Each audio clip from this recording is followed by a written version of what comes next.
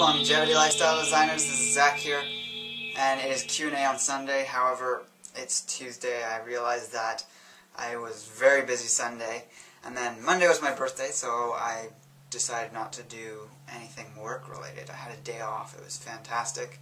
It was a great day. I was with family, friends, and loved ones, and I did a lot of recreational things that I enjoyed. And I got some cool things. I got this shirt, which is a hemp, sort of like light hoodie, and it smells amazing. I love the smell of clothes that come from those stores that sell these kinds of things. They always burn incense in them or something. So yeah, the first question is from, well actually there's two questions and they're both very much related. The first one's from Charles Obama, and he's asking, what is wrong with meat? And right off the bat I'll say I have my own opinions about this, and if anyone has other opinions, that's great. You need to do what you feel you need to do. However, we need to take in all considerations about this, because I find a lot of people don't look at all the facts when engaging in something. They just go either by how they feel, or they go completely with the scientific evidence, whatever form that comes in, even if they haven't properly read the studies and know all the facts about the studies and whether there are flaws in the studies, even if they're major ones. So yeah, there's a lot of different variables. And some of the things I'd just like to bring up is that, number one is that when an animal dies, toxins in the cells are continually created. Just there's cellular respiration, and there's carbon dioxide being emitted from the cells as a byproduct of oxygen metabolism, and that builds up in the blood, and it actually darkens the blood. It's a toxin, and it's not being released because the animal stopped breathing, the heart stopped, the blood's sitting still there, but cellular waste is still being dumped into the blood, the lymph system, and collecting inside the cell. So any meat you buy, even if it's fresh and raw, it's going to have these toxins in it. It's not the same as if you are a predator and you're out hunting and you killed an animal and you start eating it instantly. Like literally, possibly still eating it while it's dying. So that's living food. If we want to get into raw meat consumption, raw living food is eating it while it's still living, which in the case of an animal it would be sort of still struggling. And if you can do that, by all means do that.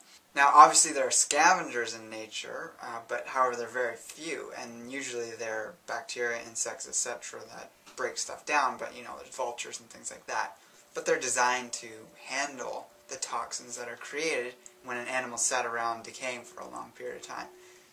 When meat sits on a store shelf, it has those toxins sitting in it, permeating throughout the flesh, and you know, that's partly, I believe, and what I've heard people say is why people get addicted to meat, is there's this narcotic effect from the toxins from the cellular metabolism throughout the flesh. Another thing we need to consider is Kirlian photography images of animal flesh that have been taken. I personally haven't seen any for myself, but I've heard Dr. Brian Clement talk about this, and I'd like to get a hold of some, either if anyone knows if there's a link of them somewhere on the internet they can direct me to, just post it below, and I'll put that in another video or write an article and post those images in the article.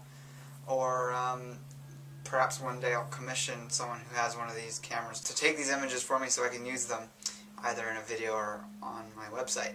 And what I do have, if you check the link below, I have an image on my raw food article that you can look at that is an image of a cabbage, both cooked and raw, and you can see the difference in terms of the raw cabbage having more biophotons and higher bioelectricity still present in it, whereas the cooked cabbage is already starting to look dead and black. So if you're unfamiliar with what Kirlian photography is, it's basically a camera that can take an image of the shape of an object, but the bioelectricity in and around it, and to what level that is expressed in that object or food or person, etc. So the Kirlian photography of meat, according to Dr. Clement, it has a black aura. It's even raw. It's black. It doesn't have bioelectricity in it because it's dead. You can't call it living food because it's dead.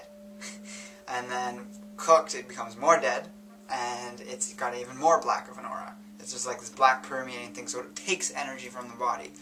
Now, yes, potentially there are possibly some nutrients from it. People get things from it. I personally have a relative that came over a certain illness through getting back on meat after having been vegetarian for a long time. And there's definitely issues with people's metabolisms not being suited to sort of the typical grainivore vegetarian diet. And I think people that get healed from going in that direction, from eating meat again, it's because the grainivore diet wasn't meant for us to consume.